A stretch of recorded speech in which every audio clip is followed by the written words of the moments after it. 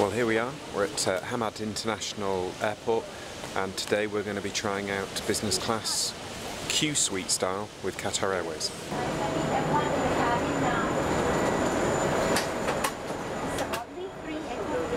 Thank you. Thanks so much. Good morning to you. Welcome on board. Thank you, Mr. Torrez. That will be on the other side of the trip. Good morning to you. Thank you so much for your patience. Well, here we are on board the Qatar Airways new QSuite. This is exciting for a number of reasons. Firstly, it's on an A350-1000, which is the extended version of the A350-900. It's a brand new aircraft. It's absolutely wonderful. It's a new generation. It's one of the reasons it's so quiet on board, and it's a pleasure to be on board. Qatar Airways is getting deliveries of -900s and -1000s. There isn't much to choose between them, but certainly the ones that have this new product on board, the QSuite, are definitely worth searching out if you're lucky enough to fly in business class.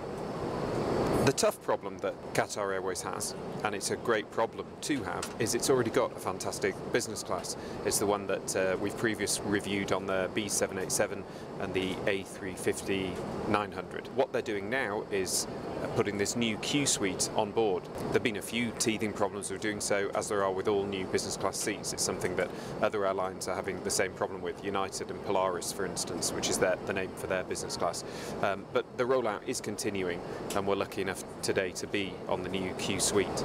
So what's different about QSuite? Well, the first thing is you have forward and backward facing seats, kind of like British Airways Club World, except very, very different. To begin with, you have a 1-to-1 configuration across the aircraft, so it's very spacious.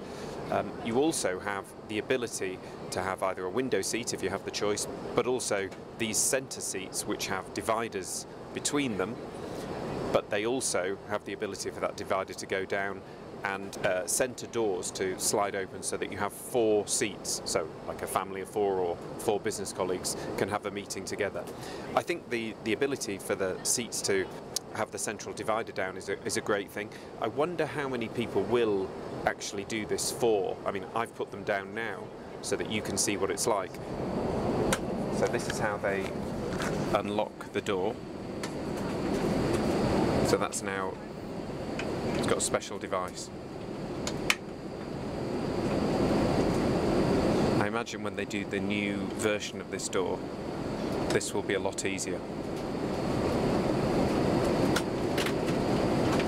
And then these are the doors being opened. You obviously have to have the permission of the other passengers to do this.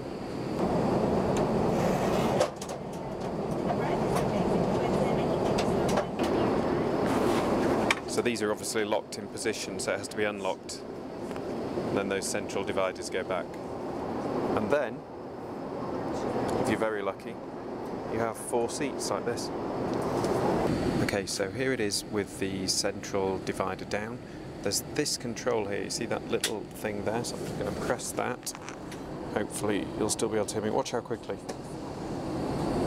Yeah, that's what I'm thinking to see. So, if your partner displeases you, that's what you go for. As you see, the side seat lifts up and you've got storage underneath where the bottle of water and the headphones live, and you can also put some other things in there. You can see there's plenty of power. That triangular thing just to the right is for headphones, then you've got USB and the power socket, and then next to that the touchscreen handset which can be pushed out. Ladies and gentlemen, as you can chart, Like that. it's an initiative supported by Qatar Airways. And this is what those backward seats look like when they've got the divider halfway down. It goes a lot higher than that, so if you didn't know the person, it wouldn't be a disaster. And those seats are E and F, whereas these ones are D and G, the forward-facing ones. And you can see they've got the console table in the middle. Very different, the seats, because obviously those forward-facing ones have got that pop-ups, the sort of pop-up and pop-down armrest with storage underneath and that console table, while these ones that go into the double bed, the console table is by the side there, so that the seats are close together and you can do that double bed effect. So I'm just videoing the seats going down fully flat. So when the central divider is down, then you put that kind of leather thing in between the two, and as you can see, it creates a double bed. When you're choosing the right seat, bear in mind that if you actually want to have it as a double bed, which is not made up here, but at least you can see what the bed would be like if you put bedding on it, you do need rear-facing centre seats. The forward-facing ones obviously have this table in between. Excuse the mess because it's got all my stuff on it. So those are the forward-facing ones, and you can't make those into a double bed. I mean, clearly you can have a chat to your neighbour. So if you were maybe with a work colleague, those forward-facing ones will be good because you can put the divider down, have a chat, and then put the divider up when you want to sleep or have some privacy. But these backward-facing seats are the ones you'd want if you wanted to make them into a double bed.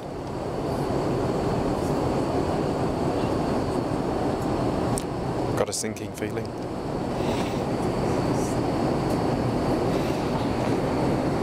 There's a lot of room for legs. Then it gets a bit cramped at the end.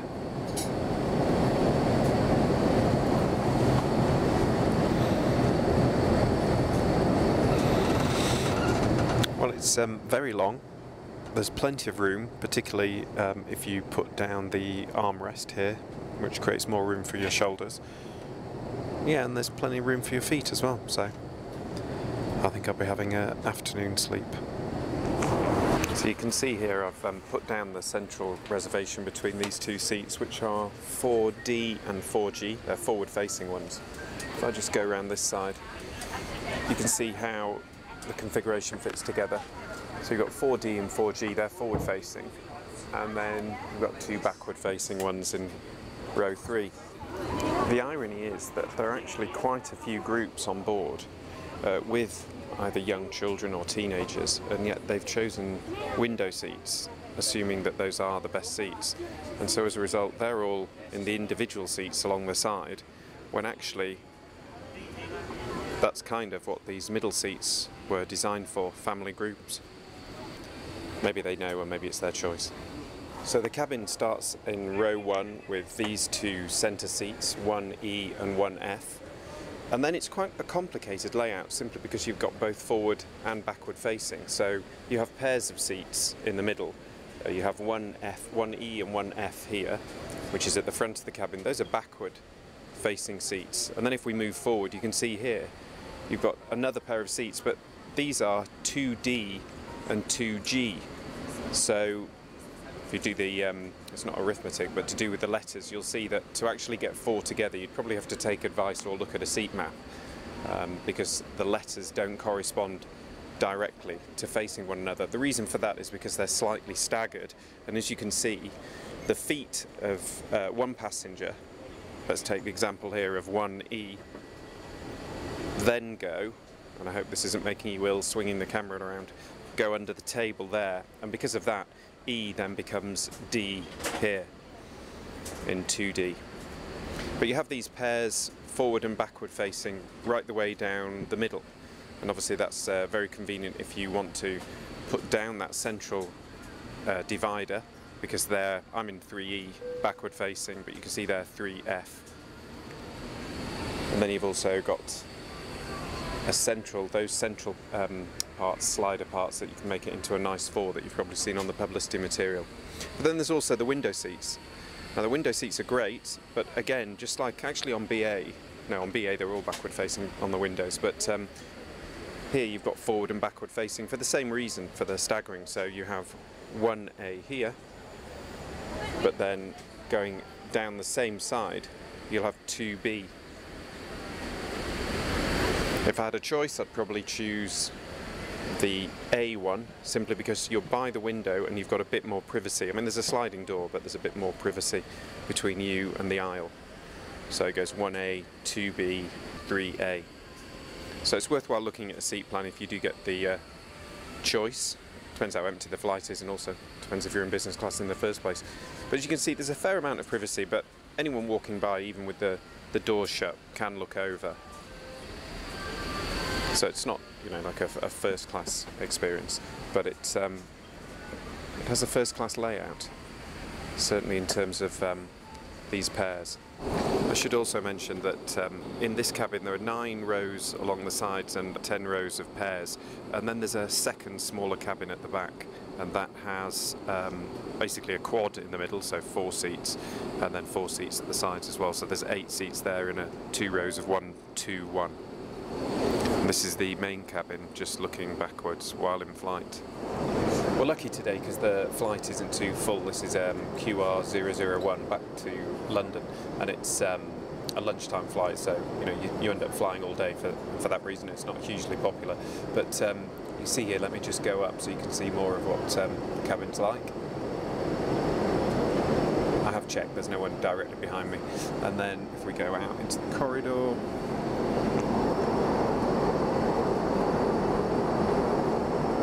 so it's the kind of thing that you'd expect in first class, but obviously that's the whole thing. It's about, certainly when you speak to Mr. Akbar Al-Bakr, who's the chief executive, the chief of Qatar Airways, when you ask him about first class, they only have first class on the A380. So when you have a longer plane like this one, the A350-1000, there would have been an opportunity to put first class on board. In fact, there's only business and economy. You say to him, why haven't you got first? Because it's really good on the A380, and he says, our business class is like first. Of course, if you ask him why he hasn't got premium economy, he'll say, because our economy is like premium economy. From one point of view, that's what you'd expect from an airline CEO, but you do have to say, well, there is no other business class like this one. It's very spacious, but he actually has done the sums, and with this forward and backward facing, he's actually losing no room over the existing business class that he has on the B787 and the A350-900 with the old seat on. I say old, but 2 or 3 years. So it does make sense from a real estate point of view how it fits on the aircraft. The experience of being on it is absolutely wonderful, I have to say. The service, as you'd expect, is fantastic. It's good on the 787 and the other aircraft as well. Warm welcome. If you've got any tier status with Oneworld, that's recognised and you're mentioned when they greet you. And they've already taken the orders. We've only been flying for half an hour. They've already taken the food orders and the drink orders. So there's no hanging around, even though it's a day flight. I think often on day flights, there's that feeling of, oh, we can take our time because people want to have the whole experience. But it was immediately explained you can have dine on demand, which is great because obviously you can dine when you want to do, but if you want to dine when they're doing the main service, then that's fine too. That's what I've gone for so that I can show you it. So just to show we're listening to the feedback that we get on videos, on a previous review, which was Singapore Airlines First Class, which you can also find on the YouTube channel, we did kind of omit to show much of the food, so there's a real food focus on this one. On a day flight like this, I think the food and drink does play a big part in the business class experience, and as you'd expect, they've done a great job for this day flight. There's an a la carte and dine on demand menu. The soup of the day, which I've just been told is white onion, and then you've got appetisers, 2 choices, signature Arabic meze, which is hummus, tabbouleh, baba ganoush, served with Arabic bread, which is what I've gone for, and then poached prawns on vegetable linguine with seared lime and scallions, which I didn't go for. The mains are chicken maklouba, herb crusted loin of lamb or vegetable jalfrezi, and I've gone for the vegetable jalfrezi because after only spending 24 hours in Doha, I've eaten an awful lot of meat. And there's a selection of artisan breads. You get a choice of olive oil or butter with that. And then the desserts are banoffee pudding, fresh berries with almond syrup, or gourmet ice cream selection. Not bad.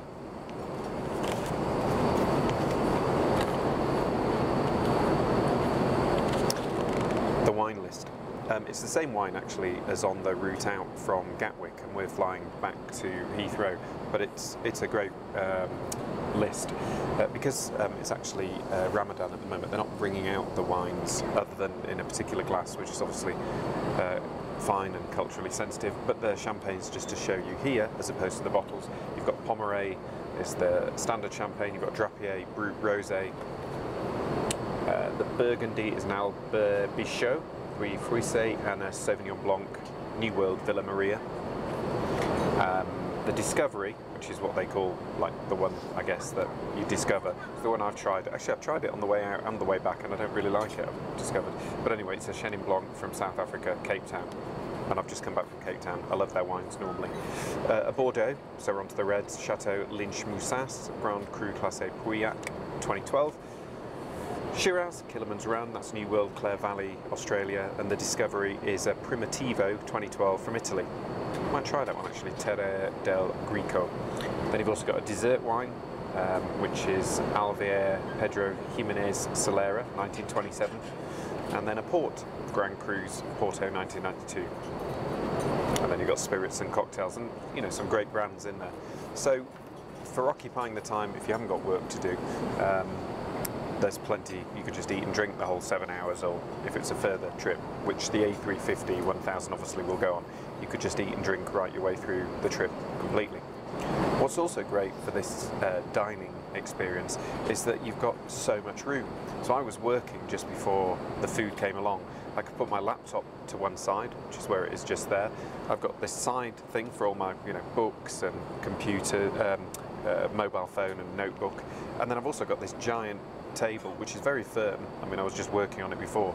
It comes out on a slider here and then folds out, and then they put the stuff on it. But it's, you've got a real sense of space. Even with this shut, you don't need to have to worry about being claustrophobic, because you've got this, big area, and then what you can't see on the camera, but you've actually got space underneath. So if you want to stretch your legs out, you've got plenty of room to do that as well. And a present for you. Great, thank you. Would you like to try some drinks? Yeah. Killerman's Run. Shiraz certificate. Yeah. Thank you.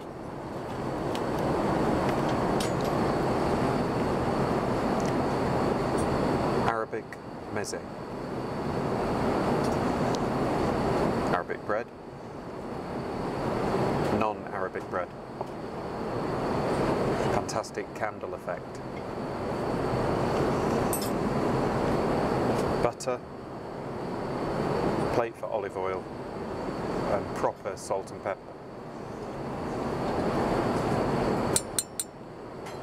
Can't beat it. I don't know if you've seen this before, but I've only ever seen it on fellow One World carrier British Airways. It's a kind of 3-in-1 bread. I think it's done by one of the caterers. So you've got 3 different types of bread, but it's all in one lump, or one, what do you call it, loaf. I'm not really sure what the point is, why you couldn't just have 3 different ones, but it's a neat little touch. And then you have olive oil or butter to go with it. I like this little touch. Look, looks like there is actually a candle on the table. Isn't that cool? And a nice little glass with a choice of sparkling water or still water. And this is the vegetable jalfrezi. This is the in-flight entertainment system, which has gone through to movies. You can see Hollywood, Arabic, Bollywood coming soon, do Hollywood, and then you can just scroll through and see all of the different films. These are just the Hollywood ones. Then, what else have we got? Let's have a look at general entertainment. TV. Quite a choice. Well, we're about an hour away from landing in Heathrow. It's been a very comfortable flight. Had a decent sleep, and I've just woken up with a steak sandwich and a cup of tea, so that's been absolutely fantastic. Going back to which are the best seats, it's a really difficult one. The window seats, you can be both forward and backward facing. If you're forward facing, you're quite close to the aisle, but then you've got the door, so I don't think that's a deal breaker. So for an individual traveller, I think those are probably best. For 2 people, if you're with just a work colleague or something, forward facing will be good. If you're with a partner, like a wife, I think backward facing are the ones, because those are the ones that are the only seats that go into those double beds because of the staggered nature of the seating. So you want a backward facing centre seats. Those would be E and F. The ones I'm in here, which are forward facing, are D, and then on this side it is G. So it's quite complicated with the different sets of seating, but I think when you have a look at the video you can work it out. So with forward and backward facing, close to the aisle, not close to the aisle, and whether you can put the seats together as a double bed, there's certainly a true choice. You just want to make sure that when you book you make that choice so that you don't end up in the wrong seat. The other thing that you can do is, if you're in a 4, or as they call it, a quad, you can request for these centre forward and aft doors to be open so that you can maintain eye contact with your children or your loved one during takeoff and landing, which is a really useful thing and I think unique. Well, we're coming to the end of the flight now. I hope you found this one useful. Any comments, please leave them on the YouTube channel, and we'll see you again for the next flight check. Many thanks.